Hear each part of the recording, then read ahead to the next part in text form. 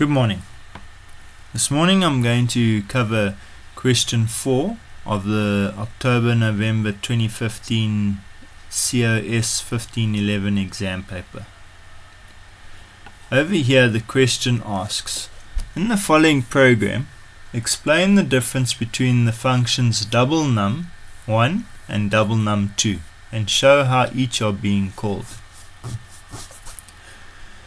The first thing that I've noticed on this is that the first function is of a function type void, okay, and then it's called double num1, and it contains a reference variable named value, okay, of data type integer, okay.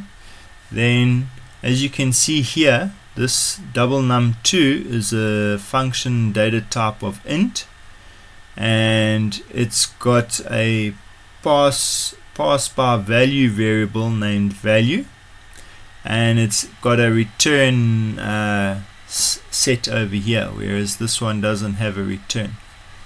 Now I've got this snippet from a textbook, and it says here reference variables as parameters. The main concept: when used as parameters, reference variables allow a function to access the parameter's original value. Changes to the parameter are also made to the argument. A reference variable is an alias for another variable, and any changes made to the reference variable are actually applied to the main variable for which it is an alias. Reference variables are defined like regular variables. The only difference is that you place an ampersand sign in front of the variable name. So this is our ampersand sign.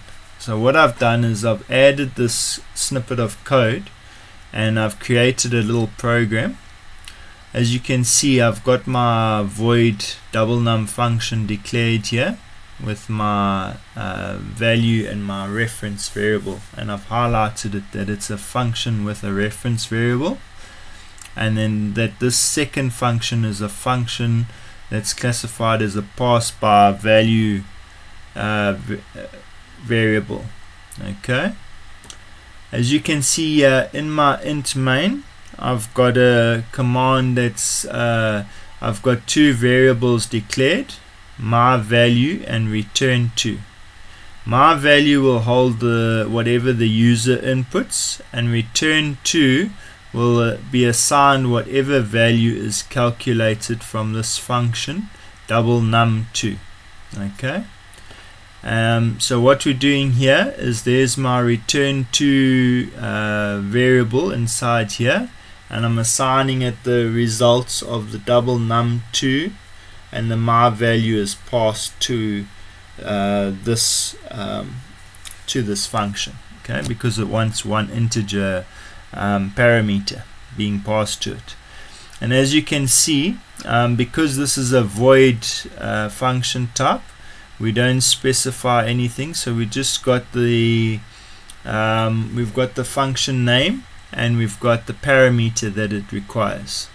Okay, and so I've got the two output statements. The top one is from this function of double num1, okay, so that it has the results of my value, and then return to is what we've called here first, so they should actually match because they're doing exactly the same thing. So let's continue and execute our code. Okay, so here's our snippet of code. Please enter a value to test. Let's put a simple value of 10, and as you can see, we're getting a result of 20 and 20, and that's basically shows you how the difference between a reference parameter and a reference variable, a function with a reference variable, and a function with a pass by value variable is called. They called exactly the same way. Because they've got one parameter type, they only need one parameter passed to them. But as you can see, This one automatically calculates the parameter that's being passed to it and returns without the word return, and this one requires the word return and then performs the calculation. Thank you for watching the video. Good luck with the exam.